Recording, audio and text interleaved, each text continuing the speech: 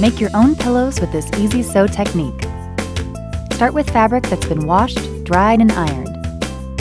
Cut out your fabric, adding a 3/4 inch seam allowance.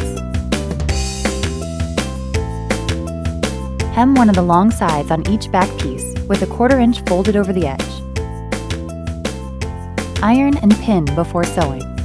Lay the front piece on a flat surface. For an extra embellishment, we're adding pom-pom trim. Pin it into place along the front edge. The pom-poms will face in.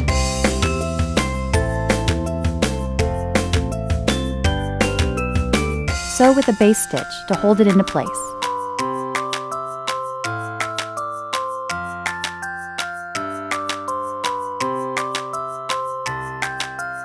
Lay the 2 back panels on top and overlap at center. This is the opening for the pillow form.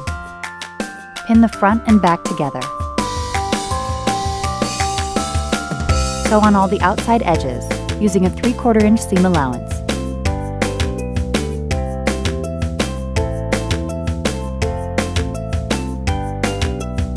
Trim the inside corners so that they lay flat. Turn inside out.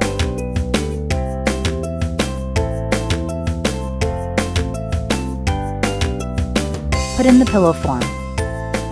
This method with the open flap at the back eliminates the need to sew an opening shut. Plus, you can easily take off the cover. And voila!